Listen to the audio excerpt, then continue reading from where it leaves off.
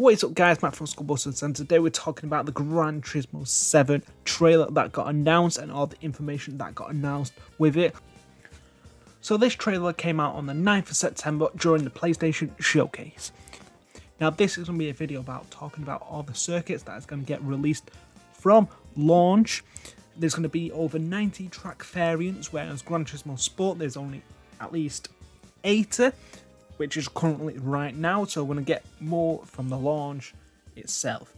So let's get straight into it and let's see how many circuits they're going to be. Before we get into it, I do apologise for butchering all these circuit names, and I'm sorry. Okay, so the first one is going to be Interlagos, it's going to be Monza, then Autopolis, Branzach, you got the Circuit de Barcelona Catalunya, you got Circuit de la Scythe, which is Le Mans. You got Spa. You got Daytona International Speedway. You got Fuji International Circuit. You got the Goodwood Motor Circuit.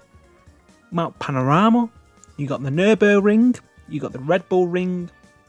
You got the Suzuka Circuit. You got the Sakaba Circuit.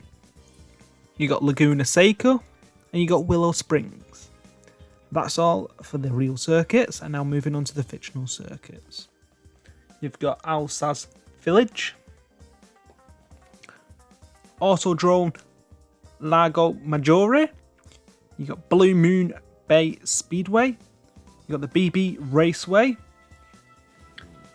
Circuit Santa Cruz, Colorado Springs, Dragon Tail, Fisherman's Ranch, High Speed Ring, Koto Driving Park, Northern Isle Speedway, you got Sardegna Roads / Sardegna Windmills, you got Special Stage Route X, Tokyo Expressway, and Trial Mountain.